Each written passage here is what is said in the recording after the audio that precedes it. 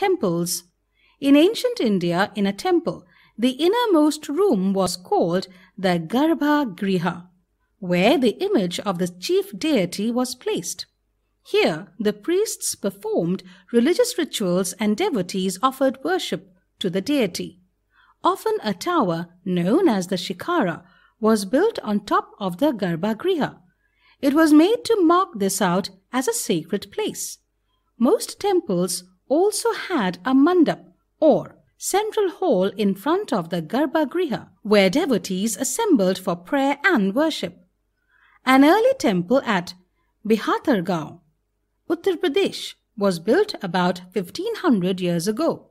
It was made of baked brick and stone. It also had a shikara. Some of the finest stone temples were made in Mahabalipuram and Aihole.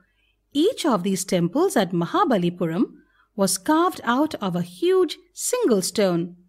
These temples are called monoliths. In carving out such temples, the stone cutters had to work from top downwards with a careful planning, while the brick structures were built up by adding layers of bricks from the bottom upwards. Deities such as Vishnu, Shiva and Durga were worshipped in these shrines.